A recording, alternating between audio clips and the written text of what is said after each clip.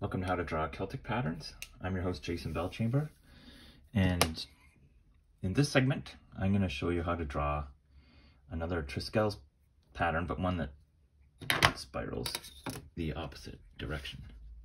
So I'm getting up my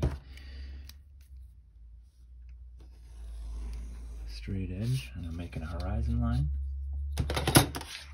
getting out my coin. I just think it's a good idea to use the biggest one that you have that's round. Try to center it so you think it's right on the horizon line in two hemispheres.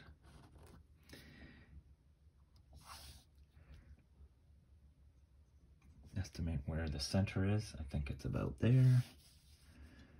Okay, so I'm going to put my pencil down here and bring it in and just look and see where I think it looks. There.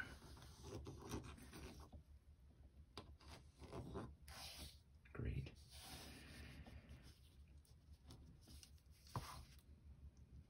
Estimate where you think the center of these two circles are.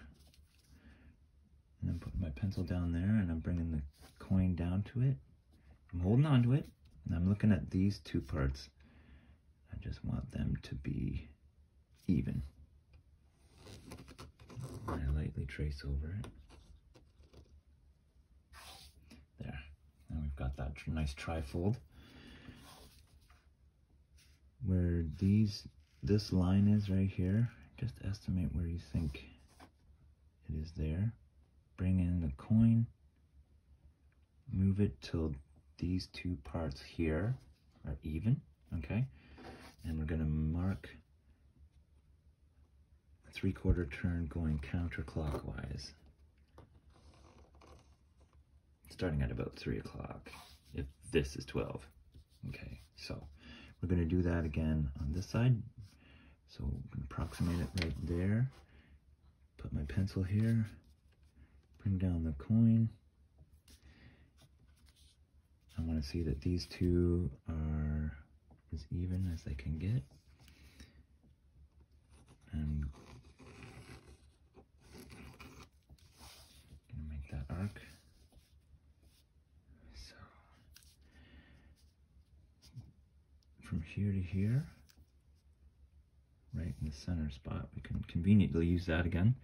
Bringing the coin down, and I'm just seeing that these two are even, okay? I'm just making a 3/4 one.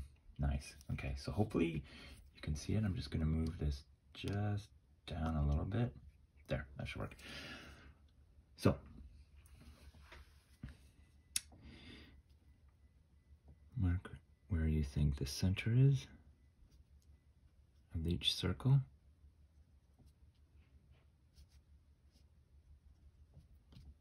And then in the center of our trifold here.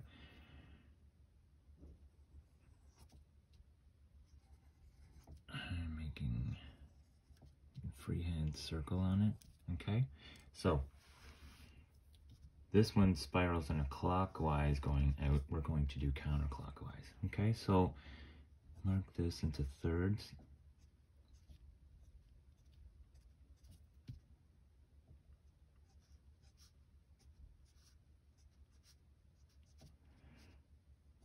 It's going to go into thirds.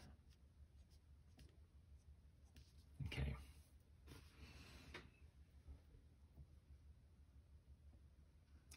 It's going this way.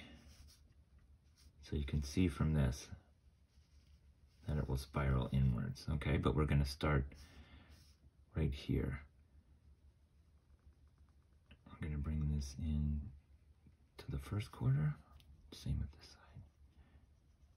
Lightly sketch a curve going to the third. Another curve to there. This one's going to go to about the halfway mark.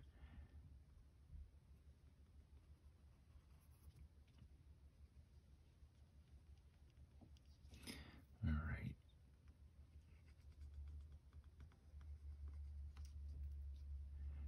So we're coming back to here. sort of meeting at the top, okay? So this one will come to the first, curve into the first third and be right about there. All right, so now I'm gonna get my thin pigment liner. And I'm going to draw the inner circle. Make this curve as smooth and continuous as I can with one stroke.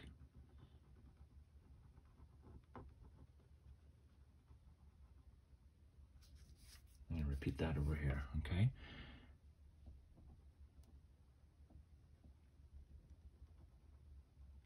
I'm using my pencil line as a guide, and I may want to change the curve slightly myself.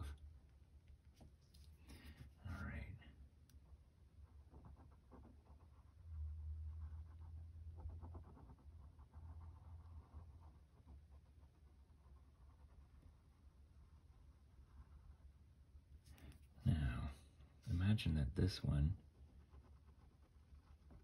reaches here like so,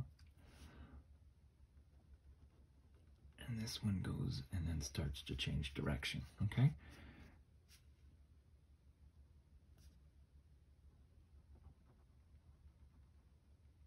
There we go. If you look at the Triskele pattern that the artisans made on the Amfreville helmet, you'll notice that it's not mathematically perfect. It's done by hand. So that should tell you not to be afraid of making a mistake, because you want it to look natural and pleasing, okay? So I'm using my thicker liner. I'm just going to start to draw it in over the curve. In as long a stroke as is comfortable. Okay?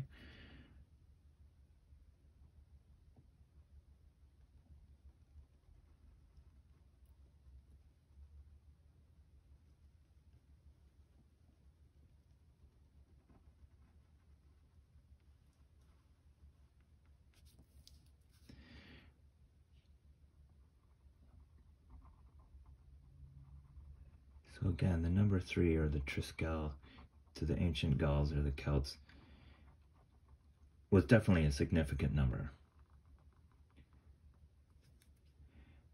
A lot of modern theorists are that it represents eternity, and it's probably because it's a never-ending cycle of the sun and the moon, the two celestial objects that mankind is dependent on for knowing when to plant and when to harvest, as well as having a good season. But we can only know if there's going to be a good season by observing.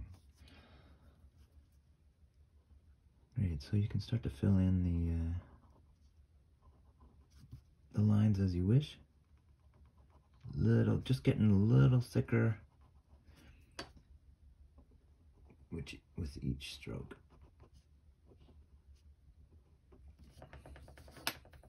And you can use that as a template. Thanks for joining me. If you have any recommendations, please feel free to leave a comment or to email me directly at jason@bellchamber.net. This is my own website. Thank you for watching.